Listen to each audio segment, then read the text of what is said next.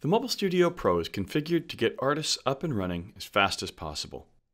When the Mobile Studio is turned on for the first time, it will step through the processes of logging in or creating a new account for Windows.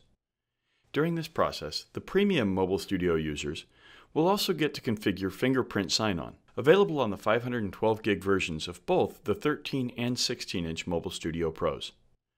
Once Windows is loaded for the first time, the Mobile Studio Pro introduces new users to new features and to the Wacom Desktop Center. New drivers are released on occasion to resolve issues reported by customers or caused by other applications and operating system updates. It is strongly encouraged that Mobile Studio Pro owners first visit the Updates section of Wacom Desktop Center and run any firmware and driver updates that are available.